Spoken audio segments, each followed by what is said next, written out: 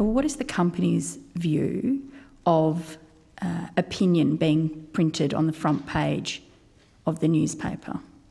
On any given day, it could be a news report, it could be a major event, and it can be opinion.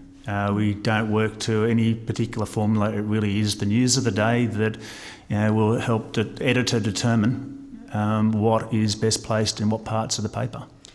And so just to be clear, you have no concerns with publishing opinion on the front page as opposed to a straight news story full of facts? No, I leave that decision to the editor, but I don't have any concern that on occasion we will run opinion on the front page. So the Murdoch media bosses have just said they've got no problem at all with putting their opinion as the front page headline in their papers, which controls 70% of the readership across Australia's print media, irrespective of what the facts happen to be on that day. There's a reason for that. They want their opinion, in your mind, to become the news. That's why they do it.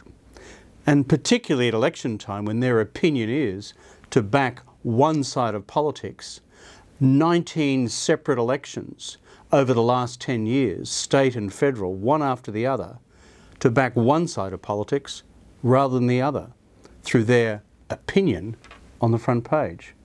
I wonder why.